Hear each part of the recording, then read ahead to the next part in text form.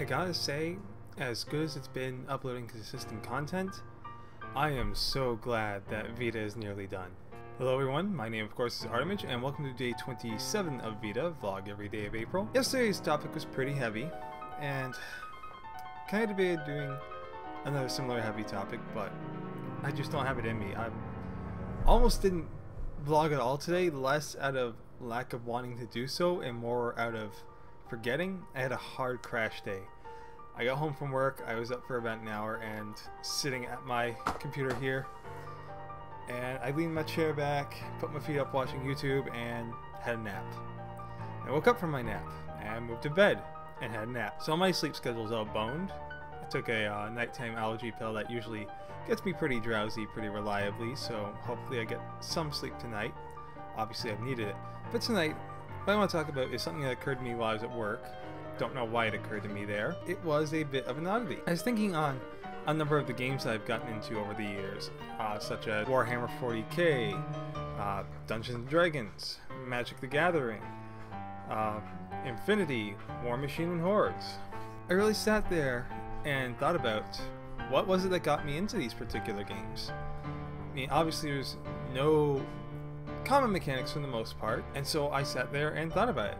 I remember encountering Magic in about 5th grade, I think, maybe 4th. I remember at first the art fascinated me, and I sat there and watched the game play, and I'm like, wow, this is really interesting. That was my first exposure to it. I enjoyed it, and watching it I realized that was something I could get into. It was rather unique, it had a lot of variety to it. It wasn't a case of you both started off with the same resources. You tailored resources to your desire and worked within what you got from them.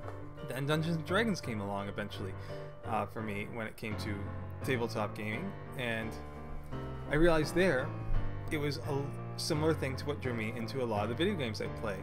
Story heavy, character regression, interaction with other characters in the world, exploring the world. Now granted, I've done more GMing than I have playing of RPGs, but nonetheless I still found getting involved with these worlds fascinating, even when they were ones of my own creation. Mind you, I didn't even see much of my own worlds at the table. My most interested one, the one I was most interested in when I was doing Dungeons & Dragons, was Eberron, because it was so not typical good versus evil. It was really an anything to go. I mean, when you have evil chromatic dragons and goblins used to be an empire, it's a pretty interesting setting. Then we come to some of the miniatures games. Warhammer 40k was the first one I was introduced to, which I believe I mentioned before.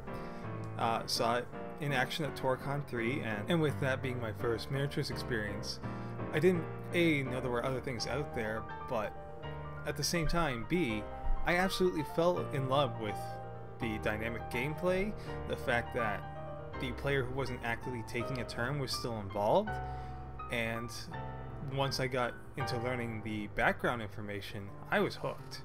I mean, the world absolutely sucked me in there and kept me pretty devoted to the game until I got started with it in 2011, and then once they announced 7th edition. Really not enjoying the fact that it was something that drove me to give up the game that I was enjoying so much. Now before I actually picked up Warhammer, I remember looking into War Machine, hearing it was a good competitor out there. I remember it was about 2009 when I was having employment issues. I was working it was a full-time job that considered 11 to 15 hours a week to fulfill that. So I remember getting a brief look at some of the models and seeing these are expensive, as expensive as the ones for Warhammer 40k.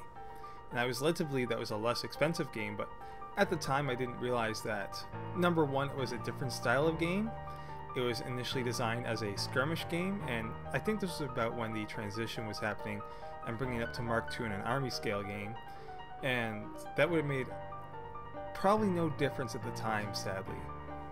Then I got into looking at the game because I was like, okay, there are other options out there, why don't we see what they have to offer?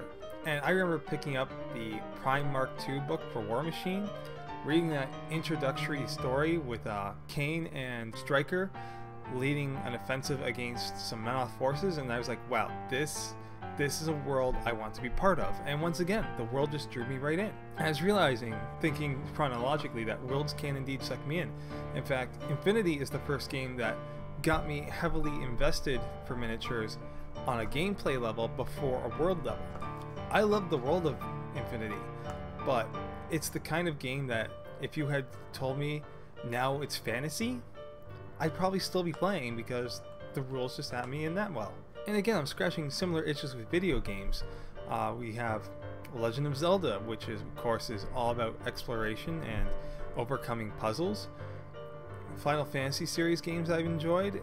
You have your character progression, you have expansive worlds, stories, character interaction, and finding the best tools for the job to suit various scenarios, as well as your puzzles.